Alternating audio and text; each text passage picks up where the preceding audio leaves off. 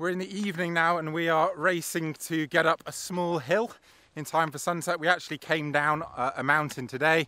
You would have seen that in the previous video, although I didn't record any of that descent. And we got down around lunchtime, had a pretty long lunch and a bit of a rest, and then decided it was worth having a crack at getting somewhere for sunset, which is what we're trying to do now.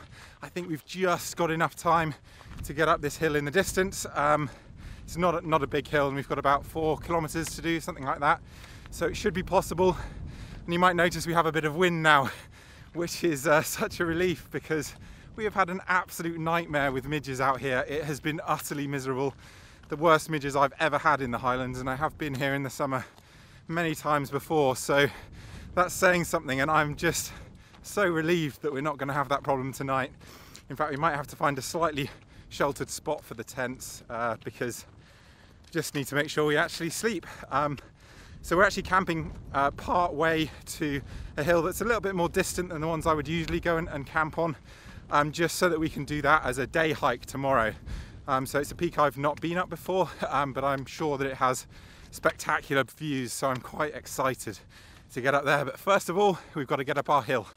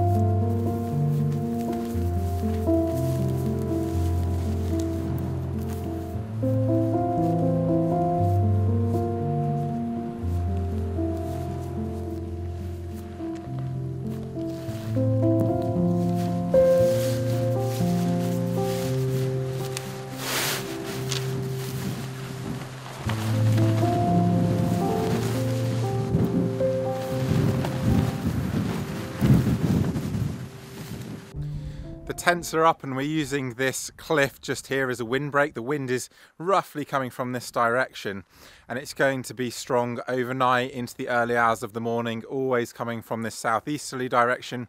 And so I was looking for somewhere to pitch the tents that would give us shelter. We're not quite at the top of the hill, but we're close enough that we can easily dash up there now. So it's really important to keep safety in mind when you're camping high, and particularly keep an eye on the winds, because even really good mountain tents can get into difficulty if the wind's stronger than forecast, for example. So that's what we've done here. 2 of the tents here, and then Keith's is just over there.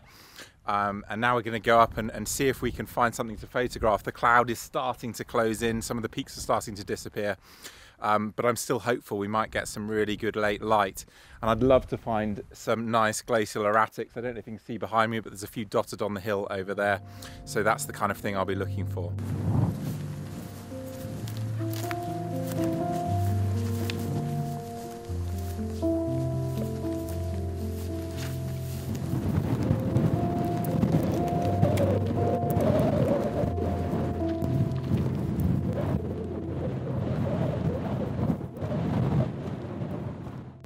It is more than a little bit windy up here, but there's so much potential. I mean, look at that view out over the islands in the loch there. That's Loch Marie and Benary Charles. So apologies for the audio issues there. It was very windy up on the hill, so I'll have to use a lav mic in future. But on this day and the following day, I did have some audio problems, so I'll be doing some voiceover, which will give me a chance to talk through composition a bit.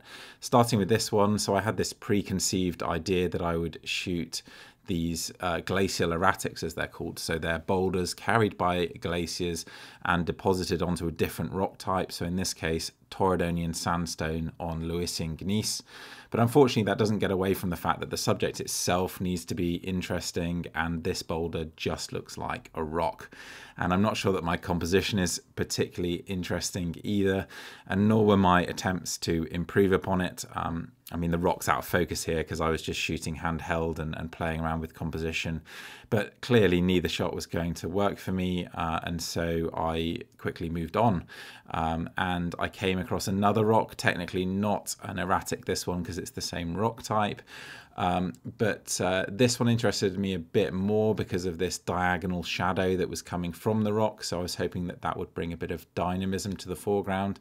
And I liked the way the hills had a sense of depth from the atmospheric haze looking into the light there. So this certainly seemed to have more potential to me, and I think I probably do prefer it. And I shot 4 versions in total to try and find a strong composition.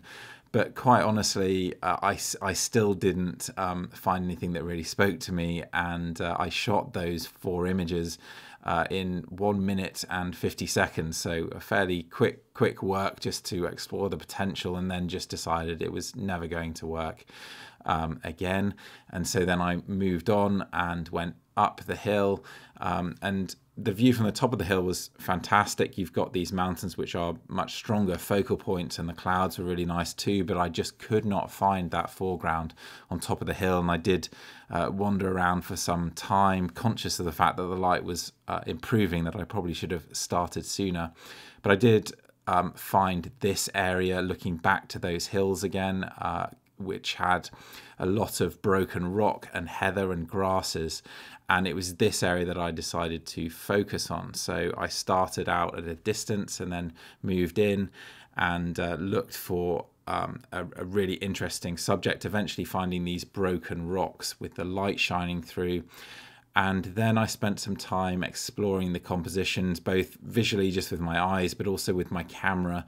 I did have a problem with this rock on the left, which looked just a bit too flat, and I wanted to get close and wide, like you can see in this shot, but that made the rock particularly large and problematic compositionally. So eventually I decided that I was best off stepping off to the right and panning the camera around, which would then include the sun in the frame, which wasn't ideal in this case. I probably would have preferred to leave it out, but it was necessary to solve that problem with the rock on the left, and I'm actually really pleased with this composition. I do think it's quite effective, and the light was absolutely stunning, so actually quite a pleasing result from that fairly quick work on top of the hill as the sun came down. But once I had that shot, I checked it over, made sure everything was good, and then I ran back up the hill to see if there was something else I could shoot, and the light became spectacular. So I decided that it might be time to gamble. So in this view here, you can see the rocks down below me. They're what I thought might be a subject to shoot back up at the hills, and I decided, because I already had one shot in the bag, why not just run down there and see what I could achieve. So here's some video that I actually shot after the light was good, showing you what I had to work with.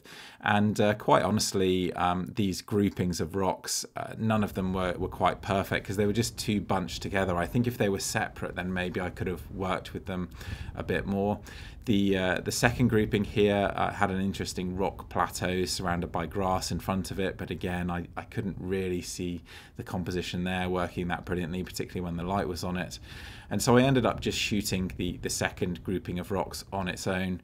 But I think my composition is a little bit lackluster. I mean, obviously the lighting is spectacular, so it's still quite beautiful to look at, but the balance just isn't there because that rock on the left is incredibly dominant, particularly paired with the sunlit mountain, which is also on the left side of the image.